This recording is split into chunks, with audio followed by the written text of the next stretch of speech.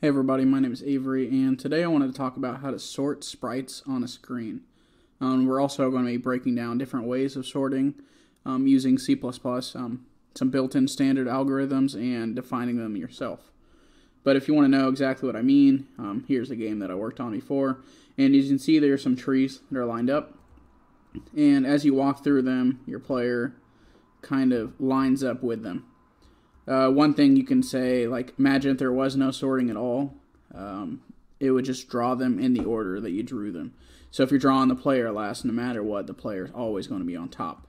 But because they're sorted, at least in this case by the y-axis, they are drawn correctly. So that's just one way of doing it. You can even see, like, going up here against this wall. The wall doesn't draw above you or anything like that. The player is drawn in the correct position. So that's just one example. And I'll quickly show you how that was done. I'm just going to quickly gist over the code. This was not probably the best way of doing it. But first off, I have a vector of every single sprite, every single entity that needs to be drawn. And basically what I did was just create a buffer vector and basically just loop through every single one of those and check, okay, is this y-axis higher or lower? And then based off of that, move it around in the new buffer vector. I'm not going to explain too much, but that's what I originally was doing. And for the most part, that wasn't a problem, and there wasn't really any issues with that. So let's go ahead and jump out of here. But there's a lot more ways of doing that. Here's another game that I worked on where you play as this little wolf, and he pushes away the sheep. You try to bring the sheep down into the arena in the middle, and over time, more sheep are going to spawn in. So I just wanted to figure out what's the best way to sort these sheep. How do I make it so the sheep and the dog, that they line up correctly and that nothing's overlapping and that the images are drawn correctly. One example, as you can see, this is with a 3D or isometric view. But basically, imagine you have all these tiles or you have all these sheep or trees in the previous game. You want them drawn in the correct order. So as you can see, here's incorrect and here's correct. There's another YouTuber whose game I think is a pretty good example. His name is Boxbrain. I'll have this video linked in the description. But as you can see with his game, the apples are in front of the tree. Make sure that they're not rendered behind. Like the roof of the well isn't rendered below the well. The same thing with the doors and all these plants and random things that are in the house. They're all drawn in the correct order. So this is obviously something really important. A little while back, I actually reached out to one of my friends, and I just mentioned, okay, this is how I'm drawing the sheep. This way, I'm just looking through them and figuring out which one's the best size. So obviously isn't the best solution. So he had mentioned that in C++ I can find a sort algorithm. So actually I have it right here. And here is the sort algorithm. The sort algorithm, you need to include it. Okay, maybe one of these includes it a different way. But usually you just include the standard sort using, I think you include algorithm. We'll be looking more into it after this. But you put in the beginning and the end of your vector, and you can pass in a function. This function is just going to be what's checking it. You can also use a lambda, and the more example we're going to be doing after this, it's going to be using a lambda. But basically we're just saying, okay, if that's the rect, if it's the y, compared to this y, just return true or false. And the sort function is able to actually do that. We're not going to break down too much on how the sort function works, but we are going to compare the sort function to other algorithms, basically. So let me close out of here and close out of there as well. Okay. And so this code that I made for this video, it is going to be in the description. I'll have a GitHub linked for it as soon as I can. It's using raylib. In fact, maybe I don't have in the raylib directory. Let me see where I quickly have it. Sorts. Okay. So I just had a bunch of different examples I was looking at. But we're using raylib to actually do the rendering, but we can actually go ahead and look in the code. In the code so I originally had to include algorithm, but I think one of these other ones probably includes that. But I had different tests. So this one is using the sort algorithm, as we looked before. Instead of passing it a function, we're just using a lambda function, so we're defining it directly in here. We don't want to just compare the y's. We want to compare with the height. Because imagine, I'll quickly draw it. But you basically just want to have the height be the correct height, because imagine we have this sprite right there and this sprite right there. If this sprite is down here, we want to draw them over. But imagine this sprite, we have another sprite that's much smaller, and if this sprite's down here, we want to draw them. But if this sprite's right here, we still want the other one above it. So it's not just the y, it needs to be the y plus the height. So depending on what language you're using and what library you're using, maybe y is at the top and y is at the bottom. In my case, y is going to be at the top, and we're adding the height to it, basically. Though that actually just made me realize maybe a lot of my examples I had a plus. Maybe that should be a minus, but we're going to be skipping past that for now. So the sort just starts at the beginning and starts at the ending, and then it just has this quick comparison with this lambda function. There's another one that's called stable. This is using the stable sort algorithm, and you do the same thing, beginning and end, and then you pass in the algorithm or the function. Here is one with loops. This is somewhat similar to what I originally had in the first game I showed you. It's all just manually done with loops. Down here, it's basically the same thing. It's a for loop, and instead of having indices and whatnot, we're using iterators. So it just works with an iterator. And then in this one, it's using this max element function. If I see it right here, max element is pretty much the same, beginning, end, and then you pass in this quick comparison like that. But one thing to note, that for the loop, the iterator, and the max element, I may be wrong about the max element and how I did it, but in these ones I had a sorted sprites that were being returned. So basically, it wasn't actually affecting the original vector. It was affecting a new vector, and I was just having that one replace the original one.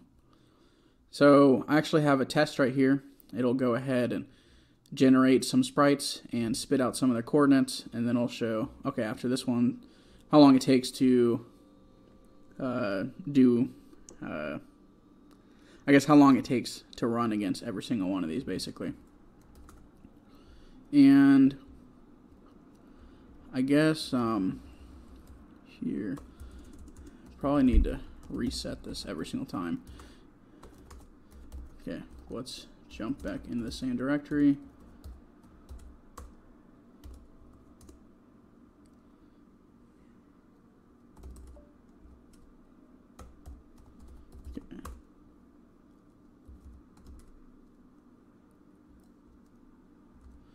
Of course, we don't want to clear it right there. I was just thinking maybe the numbers aren't in the correct order, but that's all right. So let's go ahead and run it. It's going to create a window, but I have it close the window immediately just so we can look at this test quickly. Oh, that didn't close it. Oh, that's okay. But basically, here's the original inputs. As you can see, they're all random, especially by looking at the Y's. Here you can check for the first solution. The first solution, they're all in order. It's 147. 938 and 147, 147, 147, and then you can see for the most part they're all the same. This standard for loop, it's not always perfect, at least the way that I have it implemented. As you can see, it's a little bit off right there. But you can see this one takes 15 microseconds, 15, and then the sort is 3 microseconds, stable sort's 4, and the max element was 13 also. The max element, even though it's a standard function, it's not as fast as these other two standard functions. But of course, this is actually only using, it's loading in a sprite sheet, it's only drawing 21 sprites. So we can actually go ahead and try to increase this. Let me just do this real quick. Let's try to do 10,000. And let's not print out their actual coordinates because that's going to be too much.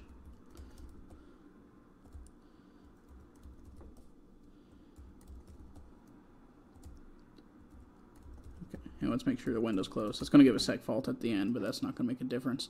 So we close the window, and let's quickly just make these random sprites. We have something down here for when I click the mouse button that does it.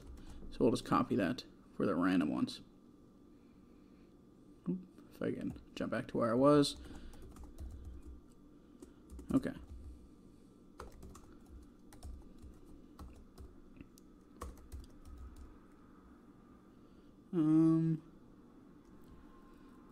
Sprite. Generate sprite. Random. Okay. So just right there. We want to have its random values. Okay. So that's going to be looping through 1,000. And let's just quickly compile that. Make sure there's no problem. And run it. It's probably going to take a second to create them all. But as you can see, here's spit out basically information. So here's the Sable sort. Sable sorts is 2,000. The regular sort is 3,000, almost 4,000. But as you can see, our for loop, it's not actually as bad as the iterator, but the iterator and the max element are pretty high. Because the max element, I'm pretty sure it's basically just checking like every single thing possible. So the Sable sort in this one looks like it was the best solution. Sometimes I've done tests and it looks like the sort's also the best. So it kind of just depends. But now we can go ahead and actually try displaying these so you can see what this actually looks like. Let me just comment out all of this actually. Okay, so this is going to be drawing it with no sort of sorting at all. So you can see here's all the players. I'm going to quickly draw a bunch so you can actually see what I'm talking about. So here, this white guy's behind him, and he's still behind him in any direction. As you can see, he's behind him even though he should be in front. So let's just try out another one of these sort algorithms. They're, for the most part, they're all going to work correctly. You're not going to notice any difference between any of them. Okay, so that one looks like it was... There's a little bit of flickering. I guess this thing's past them using this algorithm that I'm working on. Not exactly sure what was causing it. That's just the for loop one. We already knew before there was a bit of an issue with that. This is using the iterator, and let me just have it run that way. The iterator works a little bit better, as you can see. So Superman is behind them, and now he's in front of them. Should just keep that order. So Superman's, okay, see, you flipped right there. So here's the actual sort algorithm, which I think is one of the best ones. Draw a bunch, I guess Deadpool is behind this guy. So he's drawn in the correct order. So this works for all of them. I mean, I can run them, but they're all going to work correctly. I would say the Sable sort and the sort are the two best options.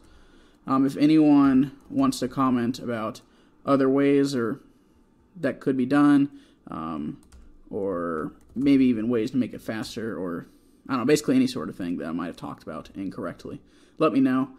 So this video, it's showing how to actually sort out